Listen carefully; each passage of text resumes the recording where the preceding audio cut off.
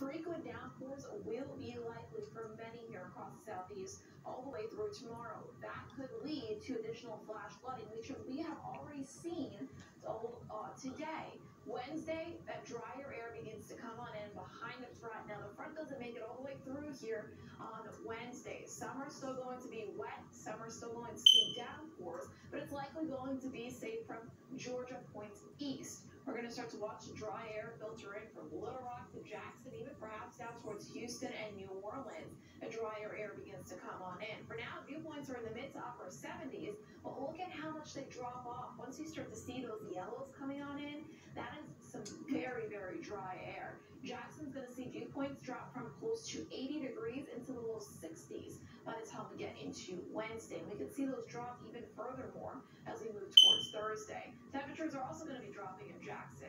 Close to 90 degrees on Tuesday. It'll be in the mid-70s by the time we get to Thursday. And that's going to be the big-time story here in the southeast. Temperatures, for the most part, behind the front are going to be a good bit below average. But it's going to come with plenty of sunshine and low humidity, which is good